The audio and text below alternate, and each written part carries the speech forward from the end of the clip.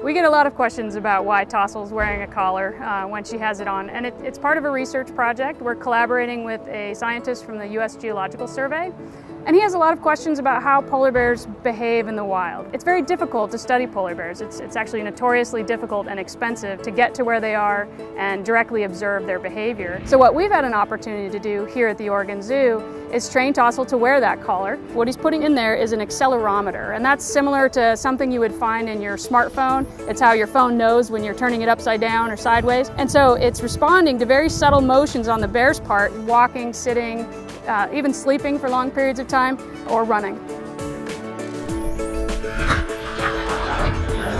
And then the researcher can actually videotape her wearing the collar and match the signals that he's getting with the behaviors that Tasul's performing. And when he goes and puts a collar on a wild bear, he can interpret those signals and actually analyze what kind of behaviors the polar bear is doing minute to minute. This model is just a training collar. On a wild bear, the researcher would install a quick release mechanism where they can have the collar fall off once they have the data that they need. Now that she's wearing the collar, we were actually able to mount a small camera on the collar itself to really give people a polar bear's eye view.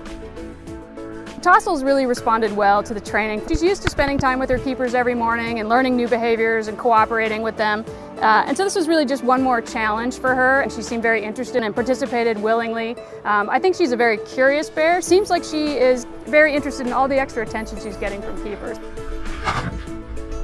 And if we can help biologists develop some tools to better and more quickly understand what bears are doing and how they're responding to changes, I really think that's one of the roles of a zoo. We want to educate our visitors, we want to get them excited about polar bears, we want them to think about their actions in relation to climate change, but we also want to make sure that these animals, when possible, are contributing to the larger base of knowledge about their species.